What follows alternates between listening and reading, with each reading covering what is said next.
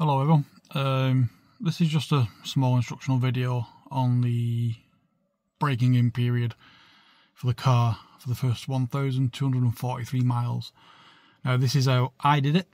Other people may do it differently, but this is what I found the best way for me. Following pretty much BYD's instructions.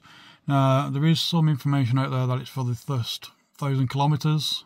Personally, I found information and I found out from several dealerships it's 1,243 miles, and of which you have to do, as you can see here, the HEV miles, you got to do 50% or more covering HEV miles of that 1,243. So if you do 622 or more, then that's pretty much perfect. So as you can see there, I've done a total of 746 HEV, but I've done 1,003 EV, mainly because obviously now I've done 1,749 miles. So best way to set it up, as you can see there, it's in HEV mode and Eco, and that's what you would like it on during the braking in period.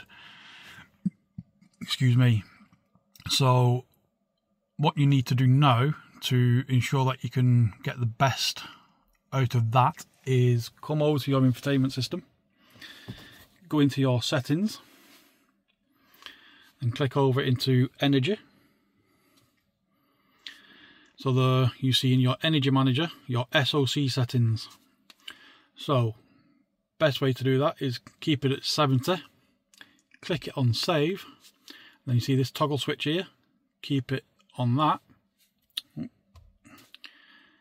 So then you do that, press OK, and all that ensures so that when you restart your vehicle it will stay on save. If not, if you don't toggle that, it will revert back to auto and you've got to keep coming back in and saving to that.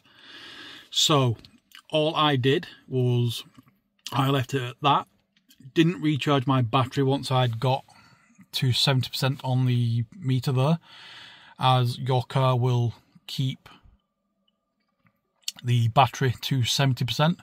Now there was a few fluctuations I did see where it went down to 68%, but it would soon go back up to 70 because the engine basically recharges it back to that.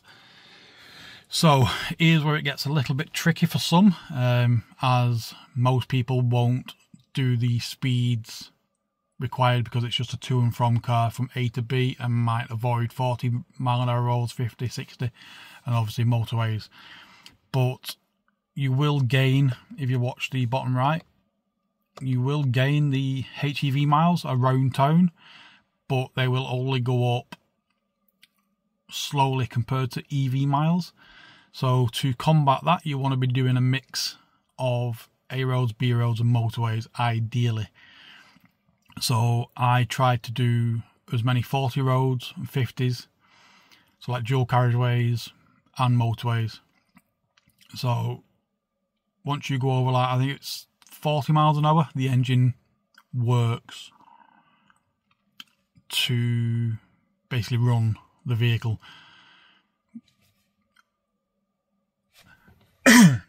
Excuse me. So once you go over that certain speed, the engine will basically work alongside the EV side to keep the battery charged, which then gives you the HEV miles.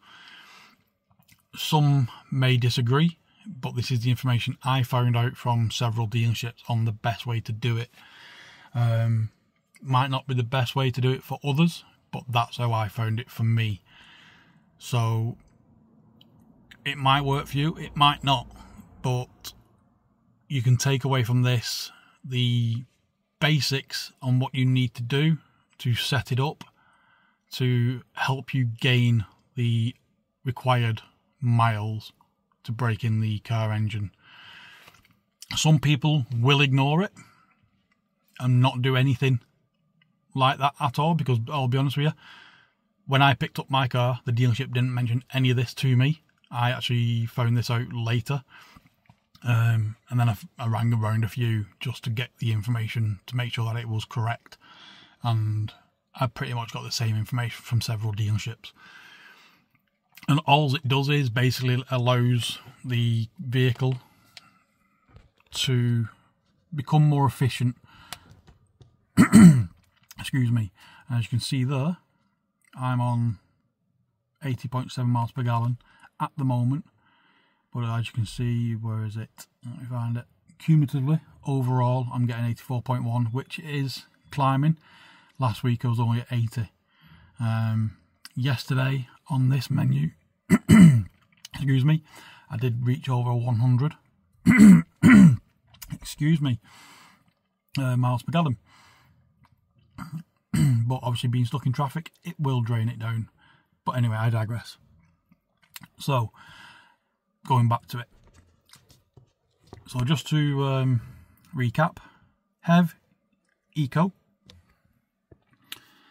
Set that to 70 and save and toggle that on so it doesn't auto revert to auto when you turn the car on. Once you've done what I've said previously, all I did was I go back to auto, I flip the switch back down to 25% because that's the lowest it will go, and I will turn that off, and then you can quite happily then change the mode to where you want. That's basically what I run in. Now, here's the other caveat. What happens is, when you're on 100% battery, every time you start the car, it will start in EV. I don't particularly like that, because it is a pretty chunky car to be running around in just EV mode.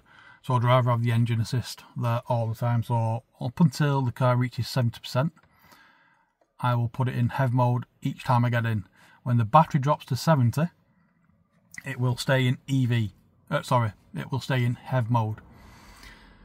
And then just remember, whenever you recharge the vehicle back up to 100, it will always start in EV mode.